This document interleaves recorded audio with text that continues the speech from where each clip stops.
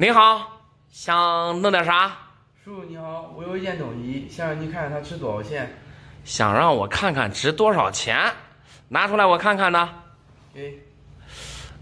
哎呀，还是一块银元啊！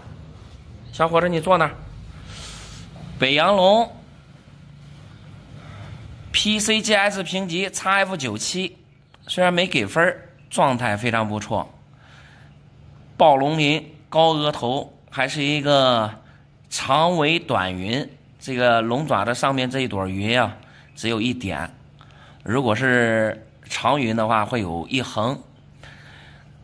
状态不错，这边的质口也比较清晰，流通痕迹啊非常舒服，就是这个上面稍微有一点包浆，可能就是因为这几个点点的包浆没有给分。你这东西从哪儿来的呀？我今年夏天过生日时候啊，俺爷给我的。过生日的时候爷爷给的？对。啊，那不错。那爷啊。从我12岁生日开始啊，俺爷每年都给我一块银元。哦，从12岁开始，每年过生日的时候，爷爷都送银元。对。哎呦，看来你爷爷还是一个收藏家呀。应该是嘞，俺爷家里的好些。家里面放了好多银元。对。不错。这个价值是吧？你刚才要问我，啊？北洋龙长尾短云 PC 评级，虽然没给分，状态非常好。这个我估计啊，能值个5、6千块钱，能值5、6千。能多哎？那是，那这状态好，还带点板别，还是 PC 评级的，那价格肯定不低。我要卖给你，你看你收不收？卖给我？对。我看着你，小伙子今年多大了？16。16岁。16岁，刚才你也说了，你爷爷给你的生日礼物，这是碰到啥事儿了呀？需要用钱？我之前那个手机啊，放到现在性能不好，一直卡，玩游戏不流畅。哦，我想换个手机。哦，因为玩游戏不太舒服了，想要换个新手机。你的意思就是把这块银元卖了，买新手机呗？是嘞。哎呦，这有点不好吧？你爷爷送给你银元的时候没有说啥吗？说了啊，说把这个当传家宝。对呀，传下去。对呀，那你今天就为了因为玩游戏手机不得劲儿了，就要把这个卖了，是不是有点可惜了呀？他放家里边没用。没用。对啊。那现在没用，那说不定以后有用呢，是吧？你从12岁以后，你爷爷每年都给你一块儿，那真要是等到你20多岁。那都放的多了，一块值5000，你想一下，你放的10年，每一年都给你一块，那是不是就5万了？真等你到时候交女朋友了，或者是结婚的时候，真是需要用钱紧张，那你再卖，是不是能派上大用场了？你现在因为买手机玩游戏就卖了，不合适。你这样，我建议。你买手机这个事儿啊，你回去跟你爸爸妈妈商量，如果他们愿意给你换手机啊，找他们要钱，把这个还留着。你爷爷说的非常不错，这个东西啊，不单价值高，而且有非常高的收藏价值，完全可以当传家宝留着。真是到你需要用钱的时候再出手，可以派上大用场，把这留着吧。你要用钱找你爸爸妈妈，行不行？再一个呢，你这今年刚才说了16岁是吧？你万一碰到骗子呀或者啥的，你都不知道它值多少钱，你卖亏了怎么办？我跟你说值5000，万一它值5万呢？对不对？高价值的东西，即便想卖它，你也得让大人跟着你一起，省得别人骗你，对不对？来，这东西你还留着，真想出手，领着你爷爷一起来，不容易被骗，好不好？走吧，拿回家啊！你好，老哥，今天又来了。哎，老板，我又来让你看看我这2块。哦，又2块银元。对，上一次你说看吃眼了，这一次给我好好的看看。这次好好的看看，行。我记得老哥上一次来拿的是广东双龙寿制品，是吧？对，就是那块币。这次拿的也不简单呀。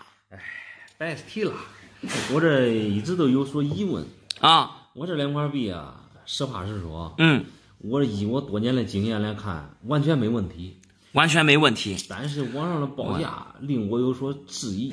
哎呀，网上给你报价咋报的呀？就像这个民国15年了，给我报100万。哦，100万。对，这个给我报200万。哦，另外一个这是湖北的吧？对，湖北的双龙报了200万。对，我感觉这个湖北双龙啊，报了有点高了。报了有点高了，最多也都100多点。哦，最多你觉得这个能值100万？150左右吧。哦，那这个呢？这个报少了，这个更少。这个当时给我报了100万，我一直都不相信他，不相信，最少得值178。178。对。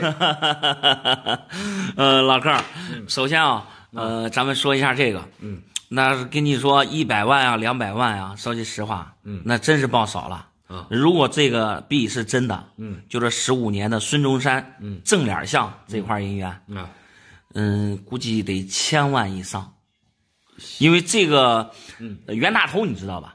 你看它的年份有民国3年、8年、9年、10年，对，那10年往后，是吧？它其实铸造的呀，你像也是就之前的那几个年份，你像到民国15年、14年、15年的时候，那时候因为民国啊，它有那个变动，袁世凯已经下台了，重新铸造一块币，然后上面的这个人像想改成国父孙中山，但是因为种种原因，一直没有正式的流通，只是做了几枚样币，所以它的这个价值啊，是非常高的，并且这个15年的这个孙像银元，这个是第1版的，因为到民国的16年、17年、18年，也有那个孙像的这个银元4铢币，这是第1版的，所以价值是最高的。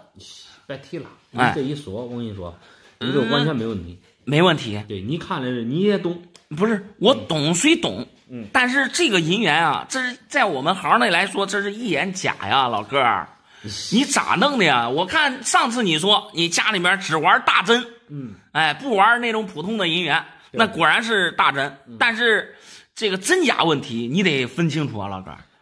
这说句实话，这就不是普通老百姓能玩得起的银元。还是那句话，不是大针咱不玩，不是大针咱不玩。你看看另外一个吧。另外一个这个就没啥说的了，这个是所有的双龙银元里面唯一流通过的，虽然流通时间很短，但是它也流通过，既然流通过，它就存世下来的它就不会少，所以这个价格啊，相对来说比其他的4铢币啊要少很多，但是毕竟它是双龙银元啊。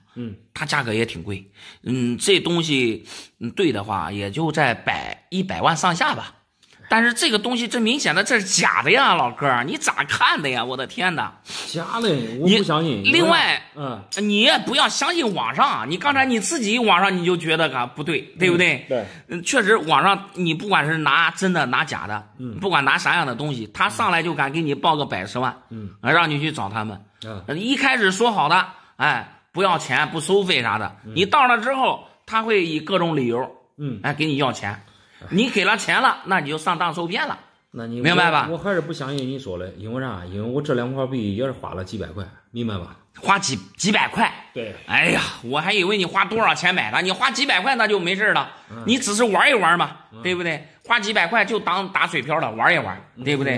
你真正的这种币，你别说花几百块，你花几千块、几万块你也买不来啊。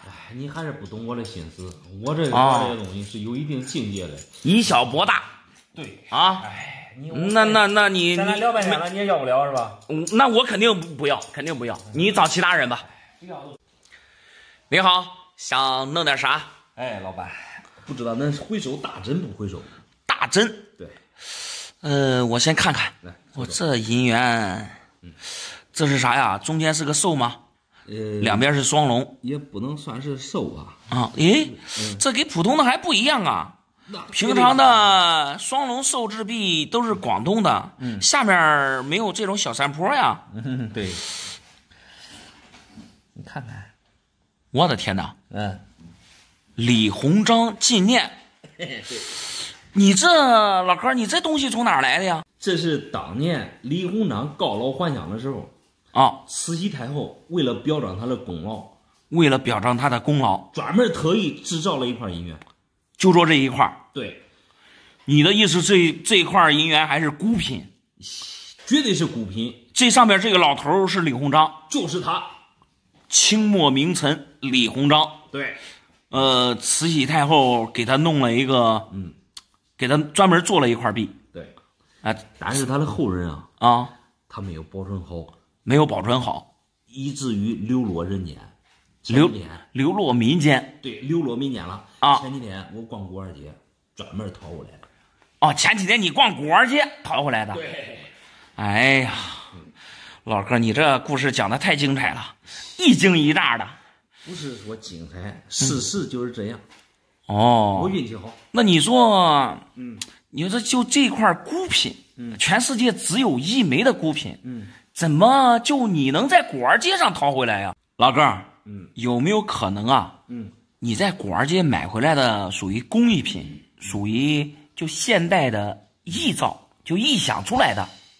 不可能啊！来，叫你看我其他嘞。还有其他的？对，这普通的我跟你说我都不玩。那行，这个大珍孤品我估计都得上千万了吧？上千万咱先不说它的价钱。这个是红线飞龙，对，袁世凯的。对，这是普通的红线飞龙。普通的原相飞龙。对，它这不值啥钱。不值啥钱。对，那这东西要是对的话，这一块估计也得个几十万吧。老板识相，来看我这一块，还有一块，这一块要比普通的要高一个档次。哇，这品相特别好，绝对未流通。对。我的天哪，老哥，这上面还有签字啊？对呀，签字很重要啊。我刚才说这个是普通的，这签字版的都是好几百万啊。你可说对了。这正把人的堪称孤品，比孤品还少。那不至于。肯定是有。但是你这老哥，你这只玩这大珍，不玩普通的银元。普通银元没意思。那你今天就是想卖喽？这3块，你看你喜欢哪一个啊？我想卖一块。卖一块？对，我不舍得卖，说实话。老哥，有啥说啥的。你这3块，如果都是对的，那都抢着要，哪一块人家都抢着要，因为这都是平常见不到的东西。你说对了。但是我看着这3块啊，都不对，它不老。咋不对呀？你看你说了的。哎呀，老哥，你这开国际玩笑的吧？大珍都被你找到了，这2块也是古玩街上的淘回来的吧？这2块当时买的贵，知道吧？买的贵。对。那这2块买了多少钱？这一块当时在古玩街可能也都有几十块钱。几十块钱淘回来孤品。对。那这2块更便宜了。这2块不，这2块比这一块贵。因为啥？因为啥我说不了。这一块这2个是多少钱弄回来的？这一块是300。一块300。对。哎呀，我看了我就用手拎着，我估计这2块应该是银的，所以它价格高一点。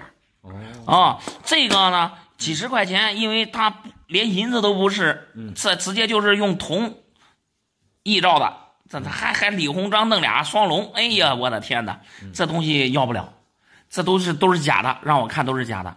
老哥，你看你咋说这话？老哥，你听我一句劝，玩银元，你玩一些能见到的、常见到的，比如说大头啊、小头啊，你要说各种省龙也行啊。你光弄这些什么红线灰龙，还有李鸿章，你这不是吓人吗？来，留起来，东小都没意思，那没意思啊，上千块钱那不好玩。哎呀，我的哥呀！我这说实话，你要不然再找高手给你看看。我不找高手了，你不识货那行。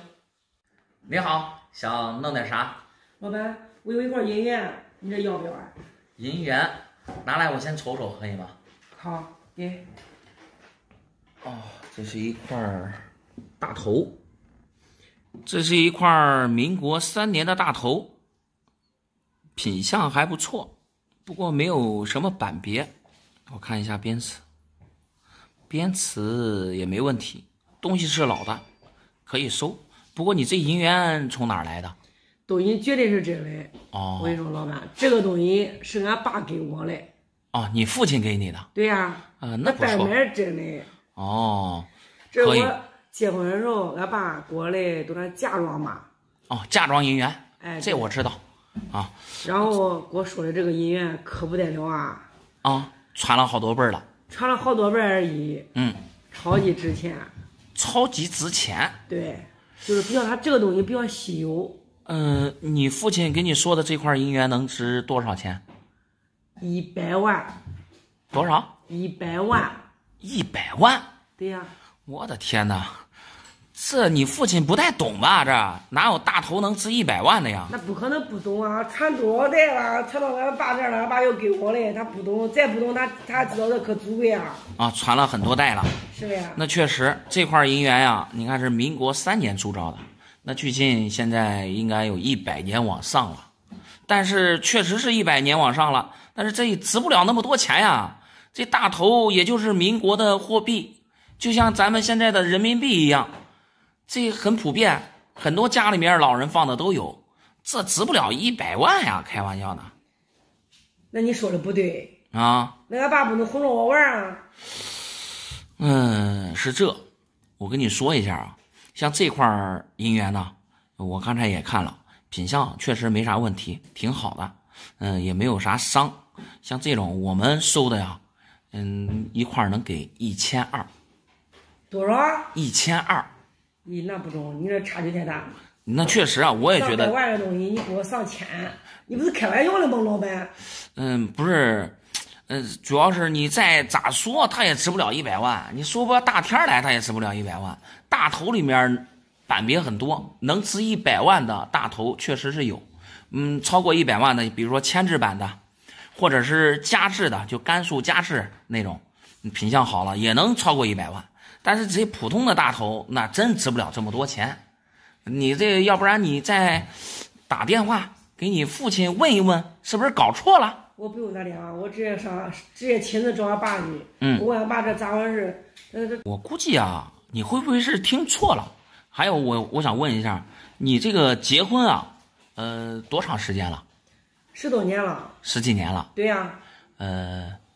有个15、16年。啊，差不多。15、16年，那我觉得啊，你有可能是听错了。你像这个银元啊，在15、16年前，估计也就能值个100-200块。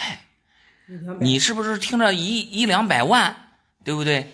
相差了一个字儿啊？有没有这种可能呢？你这种可能有没有这种可能？我跟你说，我现在都找俺爸呢。哎，对，我得问清楚，问明白，对，是不是？对，你问清楚。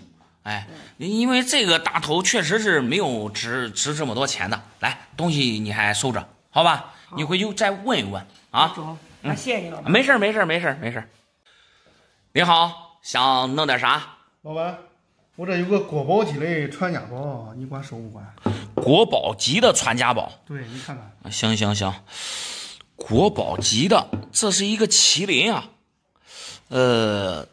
怎么回事？有什么大来历吗？还是咋回事？咦，这来历可大了。来历可大了。对。那你讲讲。这个当时是啥吧？清朝的时候，俺祖上他传下来的。哦，清代的东西。对，这个东西当时为啥有吧？俺祖上可是清代的大将军啊。哦，清代的大将军。对，驻守边疆的。哦。当时有一次是啥吧？那个大叛乱。哦。后来，俺祖上直接是把他平了。就是打胜仗了啊！打胜仗了，这慈禧为了奖励俺祖上，当时直接就是御赐的这个黄金麒麟。哦，御赐的黄金麒麟还是慈禧太后赏赐的。对，然后我的天哪，传家宝啊，你知道一直传到我这，传了多少代？哦，天天当宝贝供着。行，我先瞅瞅，还是慈禧太后传下来的。那你说这来头很大呀，这是啊。那你这传家宝都一直在家里放着，今天咋拿到这儿要出手啊？哎，这是碰到啥事儿了？这是家道中落了。家道中落。到我这一代，说实话只顾玩了。你看我现在30-40了，现在还没结婚呢。哦。那时候想着家里有钱。哦。没有不好的干。天天都吃喝玩乐，这不是败光了吗？哦，你这是今天准备要出手，然后买房买车，然后准备娶媳妇儿是吧？是。是嘞。哦，那这样，我想问一下，你这个黄金麒麟，所谓的黄金麒麟，你想卖多少钱？说实话我之前找几个专家看过了。专家看过了？对，我给他拍的图片，他往上一看他说的最低的300万。300万？对。那你这给的300万价格很高呀，你直接卖给他们多好呀？我感觉他能给我300万，实际上能卖个上千万。哦。这行多少我了解一点，你知道吧？哦，了解这一行。对，说的300万，实际上能把卖的更高，对不对？你是不是觉得你古玩行当，人家都说了，3年不开张，开张迟3年。对。人家说值300万，有可能他值3000万。对，所以说，我想咱当地的，我叫你看看你有没有这个实力收？有没有这个实力收？说句实话你拿着这个东西说实话，你真是来错地方了。小严这儿主要是玩的是银元，你家传的好多银元能值300万，我说我凑还能给你收回来。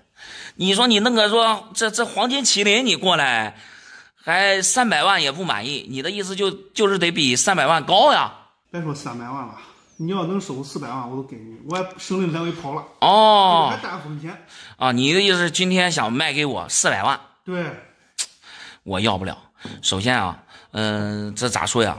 你看这个东西我看着就不是黄金的，然后再看上面的工艺，翻砂工艺，这也不是老的。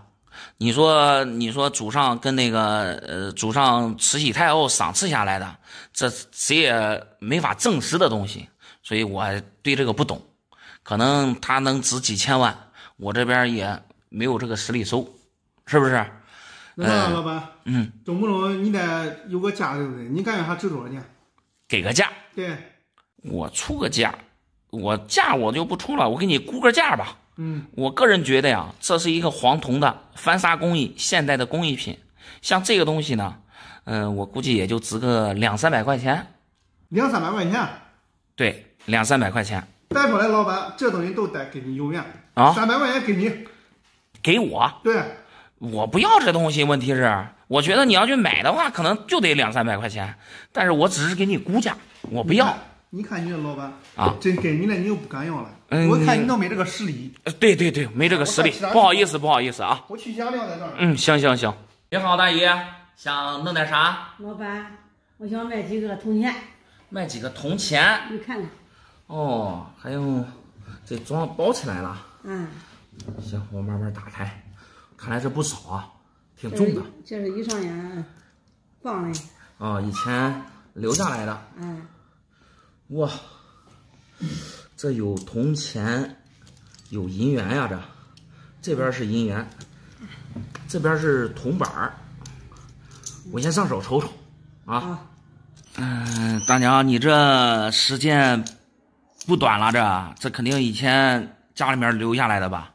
这一上眼放的是。像这都是铜板你看这都是民国的双旗嘛，民国的双旗铜板这个应该好像是当50的，不过这东西不值钱，东西是老的，但是这玩意儿不值钱，一个也就10块20块的。不过这些可以，这些银元挺好，这些是半圆龙，云南的我看都是新龙，半圆，这些还可以。你这按理来讲这都是说是实话，都是家里老人传下来的，都传了好几辈了，为啥要出手我跟你说吧，我跟你说也不怕你，也不怕你笑话这吧不是俺一个儿一个闺女一个儿一个闺女，那不错呀，儿女双全。儿女双全，叫谁？说实话，这时候我身体也不好了叫谁管谁也不管，没人管。哎呀，没人管，慢慢的我不是找俺陈师傅叫人家管管是准备陈师傅就找是个车那我在车棚子那边住着，在车棚子里住的。那你这闺女儿子都咋说呀？闺女儿子都好，问题是都不当家。这都不是理由这开玩笑的。你不当家也得孝顺父母说实话，俺儿偷着我个东西在偷着背着俺媳妇。家里面儿媳妇比较厉害。我也不想让她生气。那这不是好好的吗？不过住错棚不是长久之计啊。哎，我这不是天冷了吗？啊，天冷了，这车棚都没有门。没有门。哎呦！哎，我叫他几个月，我叫他给他要，我叫他叫俺儿，我你给我想办法弄个门。他不叫我弄。哦。俺媳妇不叫。哦，媳妇儿不让弄。哎呀，这事儿弄的，说实话啊，你看啊，人家都说养儿防老，养儿防老。他这像您这年纪大了，他们不管你，说句实话，你可以直接到法院去告他们。哎，你告你小儿子是好儿子，你告你他还岁数都在那站着嘞，为了岁数不能告呀。哎，都在千斤着，慢慢的过吧。大爷，那你这是准备把银元卖了，装窗户装门是吧？对。哦，哎呀，你看这按理来讲，说句实话，你说的这些事儿啊，都得是你儿子、你闺女来管。你看现在你自己来想办法。哎，那我给你算一算吧，好不好？哎，这种半圆龙，我们平常收的200块钱一块儿。像您这情况，我肯定得多少得多给点，一个给你按300，行吧？这大头呢，我看了一下，里面这几个都是普通的大头，这个是9斤，这个9斤啊，我给你拿2000。然后这普通大头啊，平常我们收的1100、1200，这我也给你多拿点，按1300走，行吧？行。然后这小头啊，小头我们平常收的700。再给你按900，可以吧？可以。还有这个最值钱，这个最值钱，这个平常收的一个8、9千块钱，我给你拿1万，啊。好。然后这些啊不咋值钱，说实话，这一个我也给你按20，你这钱不少，回去你要是真是比如说装窗户啊、装门用不完了，自己留着，不要给你儿子。还有闺女上，你自己留着。你平常你需要花钱了，你不用再给他们要了，也不好要，是不是？哎，看着挺不容易的。你好，想弄点啥？你好，老板啊，我发财了啊！发财了？对，你看看这是个啥？金佛。金佛？对。你这金佛从哪儿来的呀？咦，这提这些提子，我都捡个大漏。捡大漏了。今天没事，我上酒馆市场我转着玩去了。一堆破烂东西。一堆破烂东西。我用眼一扫，仔细一看，这一个有一个佛啊，有个佛。我问老板这个铜佛多少钱？老板说几十块钱。几十块钱。我拿了个这个佛，我搁地上炒一炒，黄金立马露出来了。你看这头我炒的，金光闪闪的。你炒在头上。对。这点是啥？这就是你炒出来，这咋有点发白啊？啊，水泥儿。对，炒黑了水泥浆了。你认为是金的？绝对是真的，老板。你咋这么肯定呢？我因为他这么肯定吧？啊，我找人鉴定过。找人鉴定过了。对。我一看那天我捡漏时候，我一看是金的，我天天往我揣兜里，东西家都不敢放，揣兜里。啊，一直留在身上。对，怕弄丢了。怕丢了。哦，你找谁鉴定的呀？我那天上网一搜。一个专家我把图片发给他了。他立马就给我出多少钱？出多少钱？200万。200万？立马给我出200万。就这能值200万？对，纯金的，还是老东西。我就说我是现在做的黄金的，这么大一个也值不了200万呀。老东西。他认为是老的。对。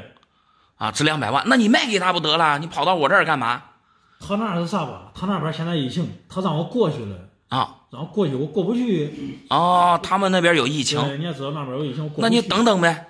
我还不想等了，老板，我天天装那里，我睡不着啊。特别着急。他把丢了。那是。我想着是叫你过来，你给我拿个150，叫你挣30万块钱，到时候你再去卖给他，大家一块发财。你的意思，你今天拿着这个金佛要卖给我？对。给个150万到160万就行。你关键你挣30万让我再挣点钱。是呀。谢谢。但是咋说呀？这我看着这个佛呀，首先它不是老的，然后它也不是黄金的，我看着它就是铜佛。你第一眼的时候你说这是铜佛，我觉得你眼光不错，它就是铜的。首先你看看它这个重量，虽然挺重的，因为它是实心币，肯定是重的嘛。但是如果是黄金的话，比这要重，最起码得3倍。你说黄金比这重吗？那肯定呀。我这哪个重的这么重的就？还有你看这里都氧化了，黄金。这边我没敢抄，老板。不是抄不抄的事儿，黄金它不生锈，跟铜啊、跟银啊还不一样。黄金是不生锈的，你就放地下几千年，它也不会有锈，该怎么黄它也怎么黄，不会说你上面生锈了，你还得照才能黄，那是黄铜才是那样。你说的不是金吗？那不是金。再一个，你说这是老的，就这做工，这一看这也不是老的。这就是现代的工艺品，不老，一点也不老。那你说的不对啊！人家专家一眼看都给我鉴定了老东西。专家一眼看是老东西，那你还是找那个专家吧。不过我说句实话，那个专家很大几率是骗子，想骗你钱的。现在说想给你买了，真你到地方了，说实话，很有可能给你要鉴定费，要这费要那费的，给你要钱。那不会，那专家我可相信。那可相信？对。那要不然你就等等那个专家吧，好吧？老板，我这儿弄不了这个钱啊，我真挣不了。你这有眼不识金镶玉，啥时候你给我收着好东西了？不好意思，叫你挣钱你也不会挣，可能是水平还不到家。好，老板啊，你还忙着，我还走。行。好。您好，想弄点啥？哎呀，我这朋友借我10万块钱啊，给我了一块银元。给了一块银元，看看这块银元到底能卖多少钱？啥情况？这算抵账了？对，行，我上手瞅瞅。21年的传阳，我的天哪，这个币非常少见啊！你这朋友咋说了呀？我这朋友说的非常好啊！他说这块币，非常少见啊，最少能值个15到20左右吧。15万到20万。对，他就是这样跟我说的。现在10万块钱给你抵了。对呀，现在都是一直说他欠我10万，现在便宜给我了啊，没钱给，就拿这块银元抵了。对，我能打开看看吧？可以看吧。那行，这种银元确实是非常少见。它咋回事吧？它这个传阳啊，咱们能见到的，它有这个21年、22年和23年，有3个年份。对，但是3个年份呢，咱们能平常见到都是22年和23年，像这21年的非常少。你知道为啥少吗？主要是原因啊在背面。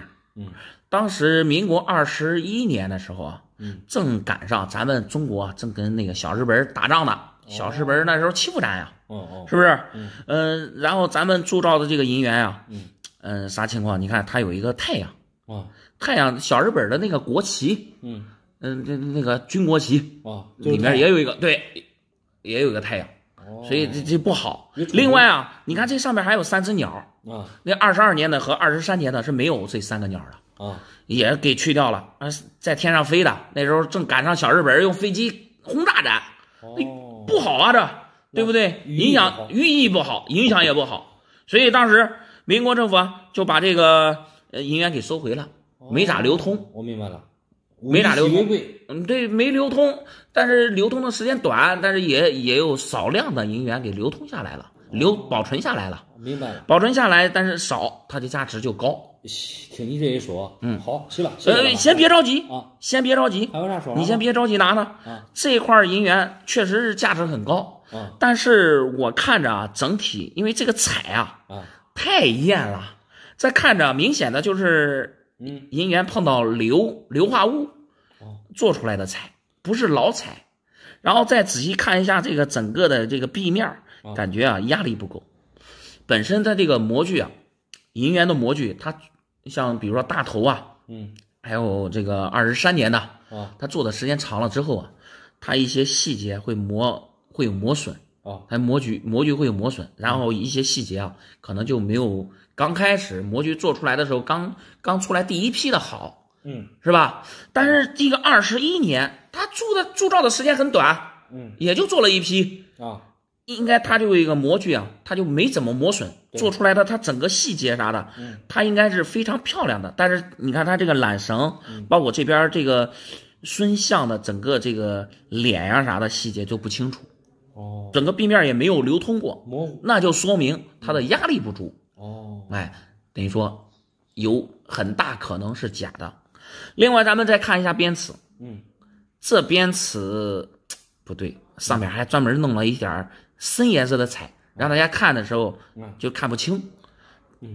但是这个整个看下来，等于说这块壁啊，它就是假的，不值钱，假的它就不值钱了，也就是现代的工艺品。明白吧？那你给估个价，估个价，对，像这银的100-200块钱，100-200块钱，我拎起来我就感觉就是银的，不会是铜的。你老板你没看走眼吗？我不会看走眼。就像遇到这种情况，遇到这种情况，银元给你朋友，退回去，还要你的钱。说实话，他现在没钱，你可以等2年再要，但是这个东西肯定不能抵账。好，谢谢老板，谢谢老板。没事没事没事，感谢啊。好，再见。好，手机，对。您好，想弄点啥？你好，老板，我想卖一个俺家祖传的金关公。金关公，我的天哪，这么大的金关公！对，哇，好重啊，好重啊，纯金的。我的天呀，乾隆年制，这时间还不短了。看来这个来历非常大呀。给你讲一下吧。来历啊是非常有来历。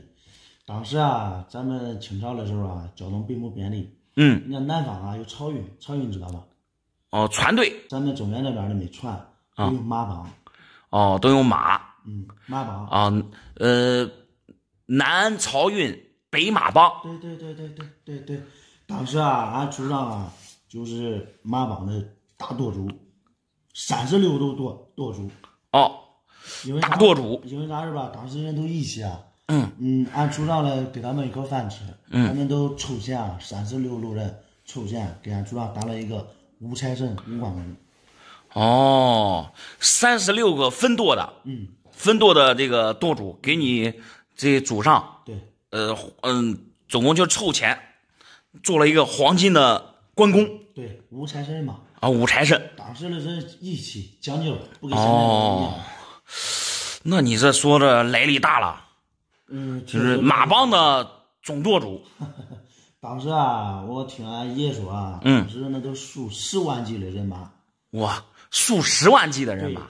那你说当时的朝廷不找你们说事儿吗？不，我们就跟现在的快递一样，并不影响其他啥东西。就像现在的快递一样。对，就是马帮嘛运货。给人家运货。对。那你这马帮也在后台通吃啊。那你这放了这么长时间了，虽然这么重，好像里面是空心的呀。应该是心的嘛。有响声。我也不知道，那应该都是空心的吧。先放这上面，确实挺重的，黄金的。对。家传之宝。是的。那你这个关公，黄金关公，想卖多少钱啊？我的预计啊是卖1000万。卖1000万。因为啥吧？你看我这大年龄了，我这人啊长得还不帅，也不善言谈，到现在没谈女朋友。我想弄1000万一步到位，找个娘们儿。想卖1000万，娶妻生子，买房子来着。还要买房买车。那肯定啊！我的天哪，咱说句实话啊，你说你这传家宝的，如果真是老的，就乾隆年间的，还是黄金铸造的，对，那你要是卖个1000万，我觉得绰绰有余。1000万都少了。老板，我说你这人真有眼光，我也感觉1000万都少。1000万少了吧？我吓着你了。我看能值多少钱？我估估能值多少钱？你要是乾隆年间的，那以前他这个雕工，我觉得最起码得是手工的。对。但是我看着整个的这个造型上来看，我觉得不像手工雕的，而像电脑制出来的版做出来的。我看着这个东西它不是老的。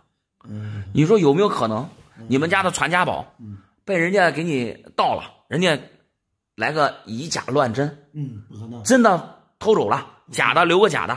不可能。俺这个知道它的珍贵性啊，一直没有示人，所以我现在没办法了。不能叫我断送啊。那就没法说了。那我现在不管是从它的这个做工上来讲，还从它的材质上来讲，我看着首先它不老，你就乾隆年字这4个字儿，这就软弱无力。如果说以前钢印砸上去的呀，它字应该是非常有力气的感觉。这现在软绵绵的，我就看着它就是直接刻上去的，电脑刻制的那种。然后它这个材质，这材质虽然挺黄的啊，不是所有的黄色的金属都是黄金，这个一看就是黄铜，黄铜的颜色。所以啊，我就感觉这个东西啊，它也就是现代的工艺品。哎，老板，你让我绕了晕了巴登的，你到底你直接报价吧。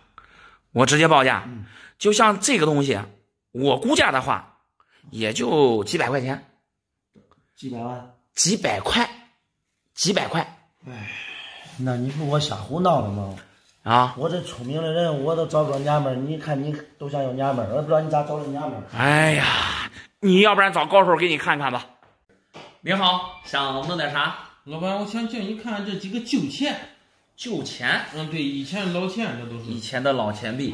对。我这不是老钱币，这是盒子吧？不是，在里边的。哦，在这盒子里边。对。哦，那搁这装米呀，老板。能打开。哇，这不是老钱呀，也能说得上老钱。对啊。银元。对，这不是都咱以前捞了吗？银的。这个是赞人，不错，老包浆。这是大头。不错，哎，这个是8年的，我品相一般。这谁懂啊？我先上手看看吧。好，行。这总共是8块银元。对。这普通的大头啊，3年和10年的，是5块，没有啥版别。这不懂，版别更不懂了。然后这个是赞人的，这个是小头的，对，哎，开过小头。然后这个是8年的，不过8年的这个品相确实不咋样，这都弱打了。这不是家里祖传的，反正这你这是咋回事？收破烂收来的，收破烂收回来的。不是收的年的，是咋说啊？我是个收破烂的啊。收一些旧衣服、家具，啥都收，反正瓶子、缸啊、铁，这都收。你不会是当破烂给收回来了吧？当破烂收不回来这是衣服里边放着的。衣服里面放一个，就这盒子。对。啊，连盒子一块放一个盒子，盒子里面放的有银元。对。我的天哪！那你这是捡到漏了。也算。你那衣服多少钱一斤？那旧衣服我知道都论斤。4块钱一斤。对。那你是收的价格不低了。好的4块，来的都是1、2块。知道吧？那你知道这几块银元能值多少斤衣服吗？这谁懂啊？光知道这老钱。就这大头。我们收的1200一块，这5块6000。你呀，给我收几吨衣服嘛？5块6000，然后这个小头也就个700块钱，小头700，不得了。这个赞人跟这个大头价格是一样的，也是1块1200。然后这个8年的，品相弱了，这也就2000块钱也就2000块钱，这总共加在一起啊，估计也就万把块了。那万把块够能顶收顿衣服了，能顶多少斤衣服？4块钱一斤，4块钱一斤，1吨是2000斤。你这别说了，你这运气好，捡到漏了。俺这啥都有，你像以前的那些老铜钱有时候也有，就在旧衣服里面。对，旧衣服破烂里边啥都有。你可以下次你再碰到这种钱，还有那个铜钱啥的，你可以留着，肯定是比你那个旧衣服值钱。有的留着啥还有一些字画的啥东西都有。那字画不行，我这边看不了字画还有瓷器，反正啥都有。咋可能有瓷器呀？瓷器不是在旧衣服里边，是在老箱子里边或者哪个地方也有。那瓷器我估计肯定是不完整了，就烂了嘛。烂的不行。虽然我这个瓷器不是太在行但是瓷器它都讲究一个完整性。你要是真是烂了，有咋说有磕碰或者啥的，那就不值钱了。当然那都是破烂，那是一律破烂价。那对，对不对？那要是好好的，人家也不给你送过来了，对，是不是？那这些银元今天准备怎么弄？准备出手，我要的没用，卖了啊？对，那行，我还不如换点现金回去再收的衣服。那你这是说句实话，我估计啊，顶你1个月收的衣服了。那差不多，衣服不好收现在。哎，捡到漏了，行，我给你算算。好啊，好，行。你好，想弄点啥？你好，老板，那边收大元宝不收？大元宝？对，没事，你先坐这儿，我先看看东西，行不行？好，来，我看有这实力收没有？看有没有实力收。对，我的天哪，果然是一个银元宝，上面还有50克 AG999，含量也有。这元宝不值啥钱呀，又不是老的，你这东西从哪儿来的呀？东西从哪来？我跟你说吧，这是个爷传过来的，当传家宝。哦，爷爷当传家宝传给你的。对，那时间应该不长啊。老板，你说这时间不长吗？那时间不长啊，这看着不像老的。我跟你说，俺祖上你得吓一跳啊！祖上吓一跳。对，俺祖上可不是简单人啊。哦，不是简单人物。你光说这时间不长。祖上是肯定是大地主，那100%大地主啊！俺那个县城，我姓张，俺老太爷，你知道，人送外号啥不知道？啊，人送外号张半城。张半城，一个县城都一半都是俺老张家的。我的天呀！你光说这，那看来咱们祖上真是阔过。那肯定啊，那时候有钱还有势啊，有钱有势。对，那这跟问题是祖上阔过。祖上有钱，那跟这个元宝也挨不着啊。这当时那时候文化革命的时候啊，藏起来的。你爷爷说了？没有说。你想的？我想的啊，心里面想的。对。这个能打开看看吗？可以打开。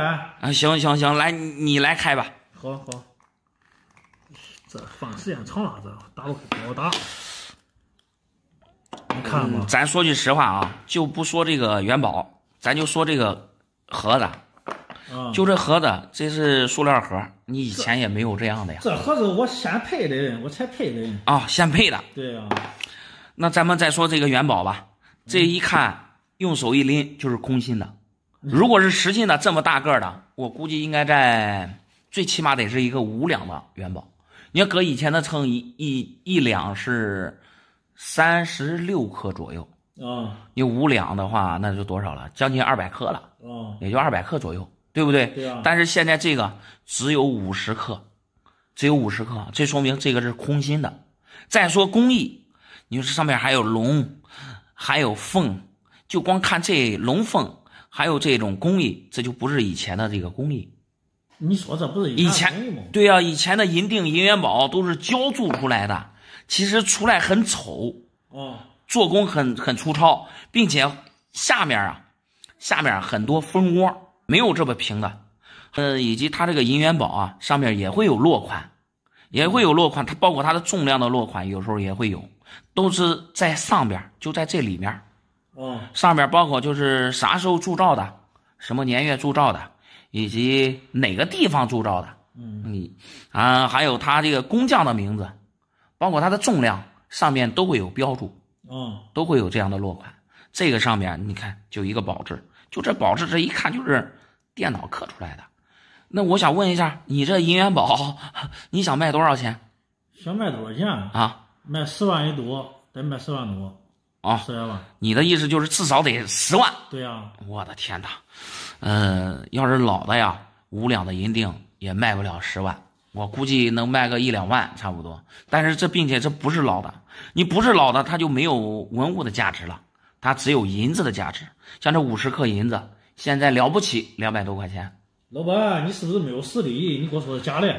实力不实力没什么关系，这东西确实不是老的。有没有可能啊，让你当传家宝留着，而不是说这个东西是老人留下来的？是的，是叫我当传家宝留的。对呀，叫你当传家宝留着，这东西可能是老爷子买回去的，确实是银子，但是不老，明白吧？你说这吧。来，东西还是你的，留起来吧。好，老板，好。你好，想弄点啥？哎，老板，我今天下乡收获归来，成功归来，你看我赚多少钱？我下乡收获，哇，果然是有收获呀！哎，收获满满，龙阳大头小头都有。对，我先上手瞅瞅。好，老哥这看着面生的很啊，之前好像没见过。哎，我咋说哎，我是自学成才，才刚开始下乡有球。哦，自学成才。对，我在家里边学了多长时间？学多长时间？这个啥，因为疫情了嘛。啊。我在家里边买了2本书，在网上买了真的假的，搁家里研究了，买了放大镜。哦，买了放大镜，有3个月吧？3个月，对，3月学成了。对，我感觉我自认为出师了。出师了，对，我的天哪，老哥你这也算是天才啊！3个月就把银元给摸透了，是不敢当，愧不敢当啊！我感觉我是有一点小聪明在里头。老哥这2个，一个大头，一个小头，这收的是多少钱？多少钱？那大头小头一个500啊，一个500，2个1000块钱收回来的。对，从一个老婆手里边收回来的。那你还别说，老哥，你这3个月啊，没白学习，捡到漏了。谢谢，我都喜欢听你这句话。你看这个大头啊，怎么着？现在不得个1100、1200？那你这500块钱收来了，赚了700块钱。反正有碗饭吃都。这小头怎么着也得赚几百块钱呀？小头不希望赚多，反正赚个够吃的都行了。这4个都是一天收回来的啊？对啊，这俩是另外一个人，这2个龙阳。对，这俩龙阳，重点是这俩龙阳。那我看着确实这俩龙阳跟这2个不一样。对呀，他这俩比这开门，比这开门。对，你看上面老哥有啥？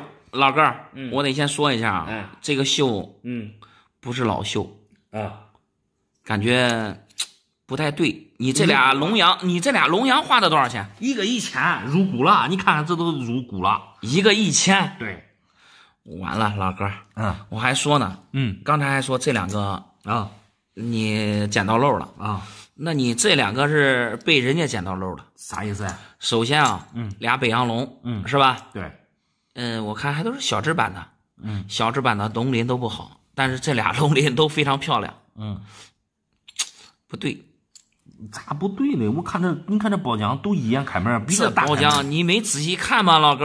这包浆说句实话，明显的不自然，你好像刷子刷上去的。刷上去？对，还有这边齿，最主要的是边齿。你看一下这边齿，我这看这边齿明显的不对，没问题啊，没问题。你咋看的？里边还有假丝，这假丝就太假了。你这是2000块钱收回来的，一个1000，一个1000不2个2000？对，那你这2000是打水漂的，真银假币，真银假币，对，假的，那能值多少？值多少？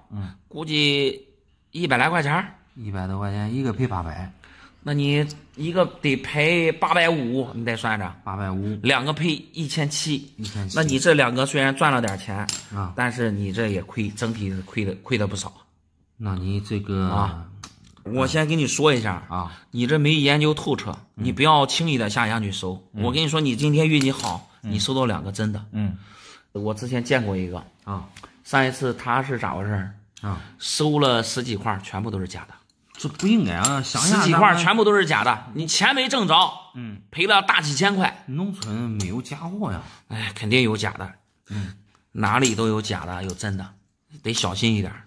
这不行，老哥，你还得回去继续努力，还得好好学习，再仔细研究研究。我这研究，我这给我打了退堂鼓，我这弄得心里边毛毛的。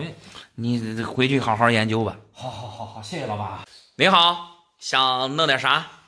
来给看看，俺妹妹的陪嫁银元能值多少钱？妹妹的陪嫁银元啊，是的。哇，还不简单呢，一个龙凤一角。龙和凤雕刻的还非常清楚，没咋磨损。PC 盒给了一个 AU55分，这状态已经非常好了。不过你这妹妹的陪嫁银元怎么到你手上了？想起来这我都来气啊！这2天不是没上班吗？给家玩游戏啊，玩这不这个电脑不知道啥突然出毛病了。哦，电脑坏了。然后我就找俺妹拿点钱，准备换个电脑啊，不能耽误玩游戏啊。换个电脑，找你妹妹啊？我这亲哥的，他不帮我谁帮我啊？啊，你自己没钱。这好长时间没工作了啊。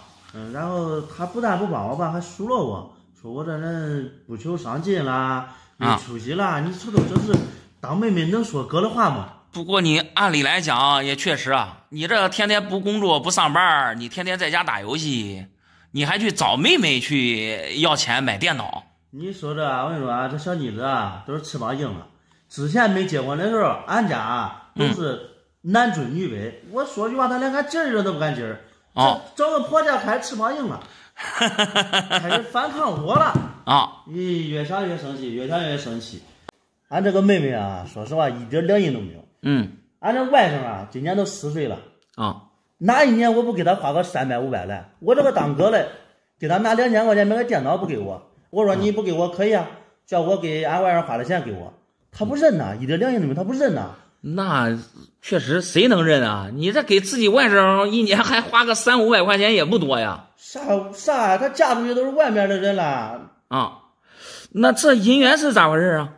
最后啊，咋说啊？最后俺大吵一架，关系彻底闹掰了。当时他陪嫁的时候，我都说，哪说叫姻缘给闺女了？我这个儿啊，不应该给我吗？我传给俺孙儿，俺爸非要给他。最后我就说，你叫这个还给我啊。他一生气，他给我了。把这个又给你了。对，你父亲给他的，你给他要回来了。当时我都不同意给他。俺父亲非说你都这一个妹妹，你看这妹妹弄的啥事儿啊？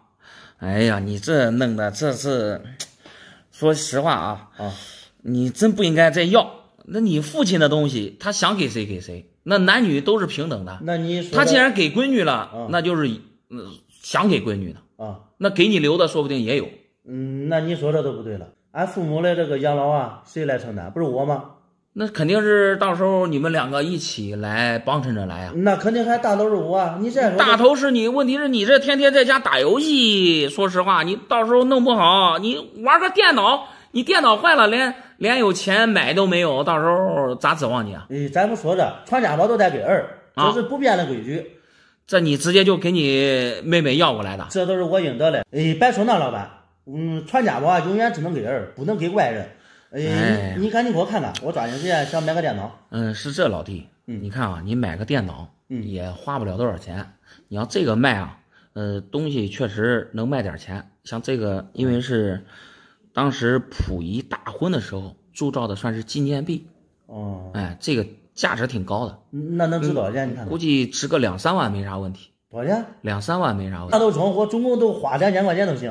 不，老弟，你听我说，你这样做真是不合适。你刚才也说了，就这一个亲妹妹，是的。你说你父亲给了一块这个银元，你真不应该给他要回来。说句实话，你父亲不知道，你父亲知道这事儿啊，说句实话，吵你一顿那都是小的，弄不好还要打你，上手打你。为什么打我呀？俺妹妹没良心啊！你妹妹不是有没有良心的事儿你说你妹妹说你啊，一点都不假。我看着你年龄也不小了看着应该也快结婚的年龄了吧？还没结，好好工作，别玩太多那个什么电脑游戏了好好工作，以后还得找媳妇儿呢，对不对？你说的一点都不假，不能再玩游戏了。正好现在电脑坏了是吧？对，电脑坏了，正好不玩了，好好找个班上，多好呀！把这个还给你妹妹还回去，给你妹妹认个错。说句实话，你这事弄得真不地道。你的意思是你不收？我不收。那你不收，我放家里我也不给他。俺这个妹妹没良心，一点都不能惯他。我跟你说，老板。那行。你好，想弄点啥？我想让你看看这4块银元我值多少钱。4块银元能值多少钱？对，你给估个价。我的天哪，都不是简单货呀，都是垃圾货。垃圾货，我的天，4个都是大清宣山。对。哎呀，这3块大清宣山，说实话，我都是极品的呀 ，MS63分，我的天哪！极品是啥意思？这是非常好吗？你比如说我手上拿的这个吧，深板龙，龙尾出云了，没怎么流通过，能达到 MS 级别的，就是近未流通的。都是非常好，是吧？那非常好。能值500块钱不值？500块钱？对啊。这看来这东西不是你的，你这东西从哪儿来的？这都是俺老岳父送给我的。老岳父送的？我实话不瞒你这老岳父不简单呀。确实是有钱，但是这一次办的事让我非常生气。非常生气。为啥这样说吧？当时俺结婚的时候啊，俺老岳父许给我们，就跟我们说啊，你生个闺女，给你2万块钱；你要生个儿的话，给的更多。哦，生个闺女给2万现金见面礼。对。生个儿子给的更多。对。不过他这个人有点老年思想嘛，就是有点重男轻女。那能看出来啊。那你生闺女给2万，生儿子给他更多，那明显的是重男轻女啊。那现在俺生个儿子嘞，他不提钱的事呢，给4块银元，我这银元又不值钱，你给这啥意思嘞？哎呀，给4块银元也行啊。这不值钱的东西，在我印象中不值钱。我们那常见的大头，我一打听年数就1000把块钱，这种不过我没见过，我估计也就是1-2千块钱嘛。哎，看来你是对银元是真不了解。你这老丈人果然是有钱。那确实。我看了啊，这个是 PEC 的盒子，给个 UNC 的。虽然没给分，但是这说句实话，这比刚才那个还漂亮，感觉这个也漂亮。你看这个是63加的，这个可能好像是弱了点，AU50，就这大庆，就这 AU50的，1万多，一块1万多。你没骗我吧？我没骗你。我给你说这话你得负责，我有时候说不定我都卖给你。我跟你说实话。我肯定负责呀。这3块更不简单，这3块就是MS 级别的这3块，这一块都好几万。就这3个，如果你现在给我的话，我给你拿10万。3块？就这3个。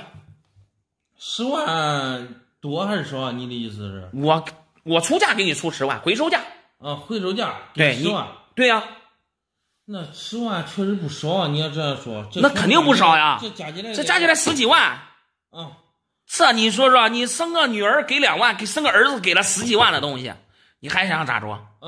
我的意思是，这东西在我印象中，我想着连2万块钱不值了，当初不对咱们那个承诺啊，对不对？你是对银元是真不懂。不懂。是呀，现在国家不是说要生2胎3胎吗？对不对？你再生了，到时候还给老丈人要。不生了，俺是没有精力去养的说实话，俺都想要这一个男孩就行了。要这一个男孩就行了。对，你要万一下一个生个女孩，不给的钱少了也不好意思生。那现在男孩女孩都一样，对不对？实际拿着这东西，我管你回去还管叫他爷看看。说实话，他爷到时候也说不定也再给一个10几万块钱嘞。这家庭条件都不错。对也可能给的更多。那是。咋弄？这今天这几个是先拿回去，还是准备出手？那我肯定拿回去啊！我的意思是，刚才你说的这话是真假，我就套到你的话。你放心，只要是你最近要出手，我绝对只高不低给你出的这个价格。东西确实好东西，你看这钻光哇哇叫啊！这确实没法，这都是好的。这确实没法卖给你，因为这刚给我的。那也是。你要是直接到时候老丈人问了，这给外孙的东西呢？那你说你已经卖了，不合适。他的意思都要我好好留着，给孩子留着。那可以。不合适。说实话，这东西在谁家里都是传家宝，好好留着。好，那行，我谢谢你，老板。没事。好。你好，想弄点啥？老板，这一次发财了。给多姐结了4个大针。对，我这么小的大针，别看大头2角。对，越小我跟你说越值钱。民国7年。对，民国7年的2角。对，你没有看错，还有8年呢。没见过呀，我8年也没见过呀，8年有1元的，没听说有2角的呀。你没见过就对了都是大针，这都是名誉品，大名誉品。民国2年，我的天呀！老哥儿，你这是专挑没有的去捡啊！我跟你说这个是啥呀？这我跟你说真是不得了。这个是孙相银行。我的天哪！中华民国16年。对了，我这是第一次见，全部都是与众不同的。我跟你说，这年份我跟你说真是得1枚，管换一套房完全没问题。1枚可以换1套房子。对，我跟你说，那老板他绝对是不懂，他要懂了，他不会拿出来卖。老哥是多少钱一个买的？多少钱一个？100。哦，100块钱一个。对，买回来就另外一个就想换一套房子，最少一套房。我跟你说，没有一套房我都不卖。哦，老哥儿，首先说一下啊，我也是玩银元的，不然的话你也不会来到我店里，对吧？对，你要说大头两角啊，经常见。我知道你经常见，但是我见的都是民国3年和民国5年的。对，两角的一般都是这2个年份。对，还有一个民国9年的，那确实也是基本上算是大针了，很少见到，那个也挺贵的。对，但是你这民国2年、民国7年和8年的，正儿八经没见过。我跟你说，比那3年、5年的要少了太多了，和9年一个档次。不是，首先老哥儿，咱们玩银元啊，你首先你得去查一下资料啊，你就说的这个民国2年、民国7年、民国8年就没有铸造啊，没有铸造两角的，你这从哪弄出来的？铸造了少。谁跟你说嘞？谁说嘞？啊，这小道上一说嘞。不行，老哥，你这不行，你这是不走寻常路啊。还有这个就更了不得了。这个是孙祥银行，也是很常见的一个银行，但是我们能见到的，都是民国18年的，你整个16年的，这就让小严整不会了。16年呢，少之又少，物以稀为贵。哎呀，老哥，我先说一下啊，这个孙祥银行在广东，只铸造了3个年份，一个是民国13年。还有一个是17年以及18年，然后13年和17年，这2个年份的呢，就发行量非常少，铸造量非常少，包括就是存世量也非常少。对，现在一个我估计卖个大几千没问题。但是你要说这民国16年的就没有铸造过，跟这大头算是一路货，你也敢买。不过好在啊，好在你花钱不多，一块才100块钱，只当买个教训，买着玩。啥教训啊？你懂不懂？我跟你说，老板，你得学习啥叫稀有币？啥叫稀有币？就是因为年份少。行，老哥，小严是短见了。这个咋说呀？这个没见到过的就不代表没有，是不是？按你说的，你得尊重大多数人的这个收藏。老哥，那行，那下面咱说一个非常铁一般的事实啊。这是银行吧？对呀，是不是得是银的？是啊，这4个连是银的不？连银子都不是，都是铜。你这个银子啥的，你都看不懂。你听听声音。我不听声音，你都不懂。我跟你说，啥叫稀有？这就叫稀有。好吧，老哥，咱俩不是一路人。好吧，你啥都不懂。哎呀，您好，想弄点啥？你帮我看看这2块老钱值多少钱？2块老钱，这2块银元呀，一个大头，一个小头。大头小头，大头是3年的。哎，我看一下边尺。一眼开门，东西是老的，没有什么问题。这东西从哪儿来的呀？这是我翻老房子翻出来的。翻老房子翻出来的。我听俺抓的老人都说过。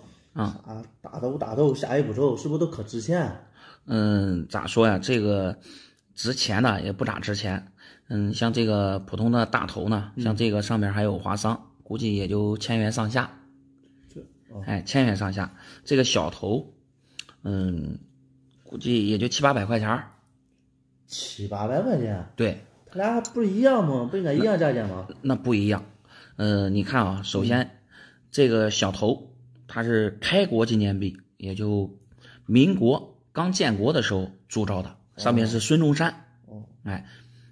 这个呢是大头，上面也写了年份的，中华民国3年，那是民国3年那个时候铸造的，上面是袁世凯，他俩完全不一样。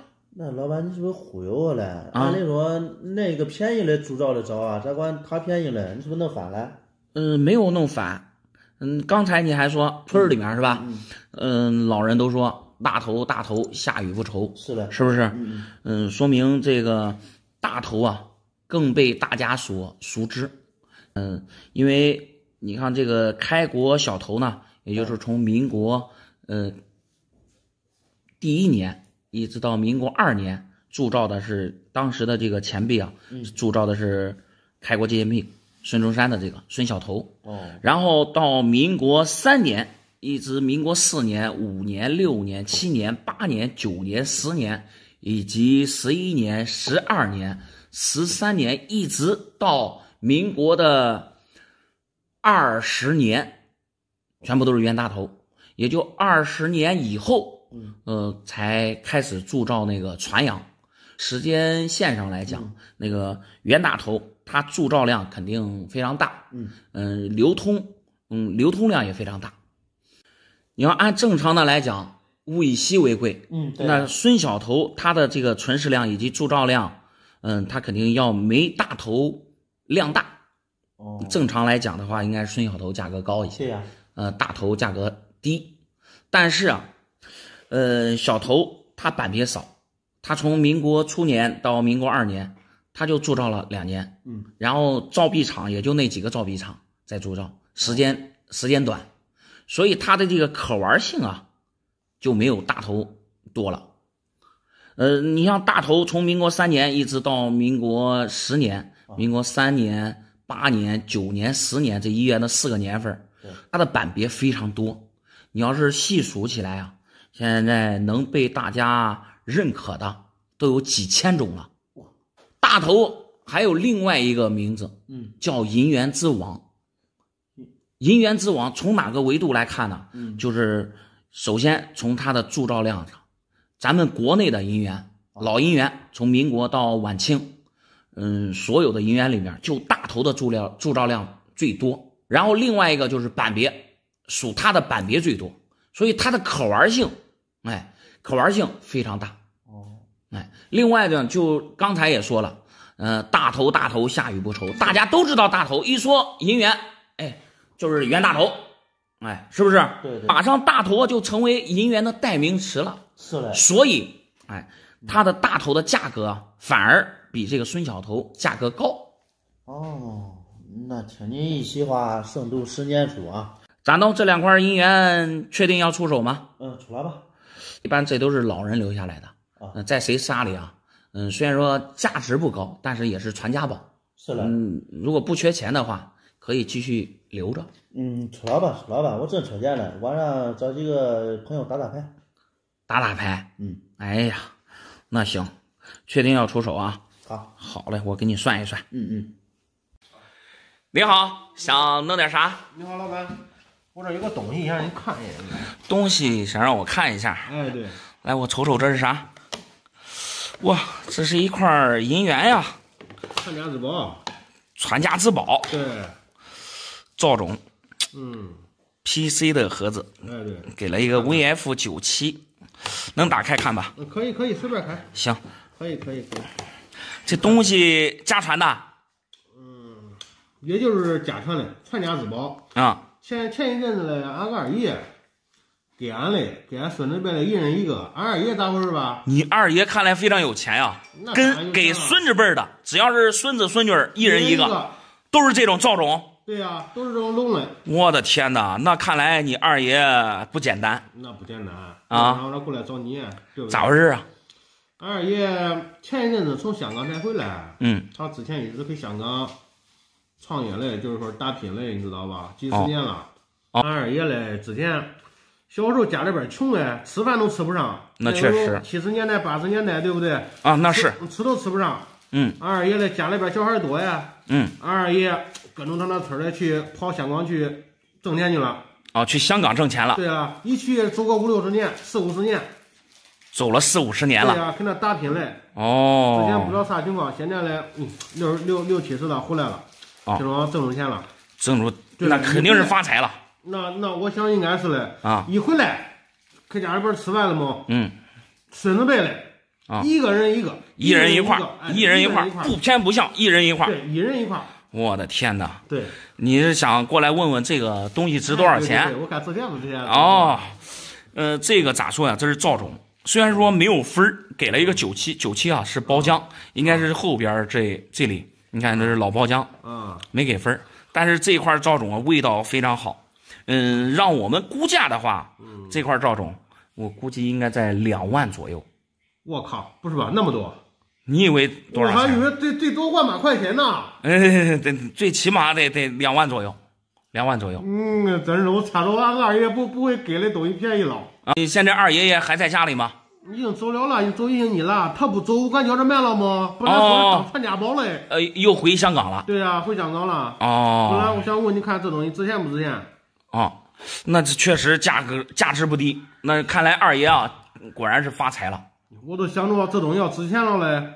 看你卖给你，我想卖点钱当路费得找俺二爷去嘞。卖了当路费去找你二爷啊，投奔你二爷。那咱这天天给家里种地也挣不出啥钱。一个月挣到1点2块钱种地，我想卖着去投奔二爷去，二爷不是发财了吗？主要是俺二爷没有无儿无女，打拼一辈子了。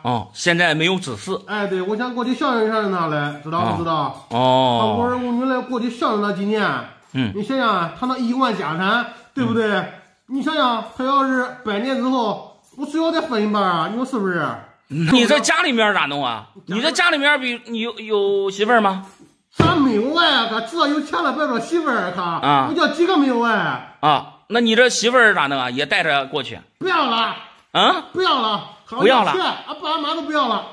爸妈也不要了。我要钱。不是你。咱回来再交接爸妈。不是老弟，你这不行啊！你说你二爷爷发达了，你去投奔你二爷爷，这说句实话很正常。人往高处走，水往低处流，对吧？你去孝顺你二爷爷，那你当孙子的也是应该的。但是你要说你家里面媳妇儿你不要了，你父母你也不要了，你去直接就咋说啊？算是过继还是咋回事？大哥，穷怕了。我过去挣了钱，过去今年挣了钱之后，我回来我给俺媳妇买套房，给俺妈给俺爸买套房，回来一样回来，对不对？不是你这种思想不对，你该孝顺孝顺，该去奔事业奔事业，但是你这父母啊媳妇儿你肯定还得要呀，你还得管呐。对不对？你没有钱，下次2年媳妇都跟人家跑了，对不对？我的天啊，你这家庭咋这么复杂呀？你这今天确定要出手是吧？我要出手，明天我就走，赶紧给我钱现在。行，确定是你二爷爷给你的？大哥，这还有假吗？那行，我明天就去上岗了。行。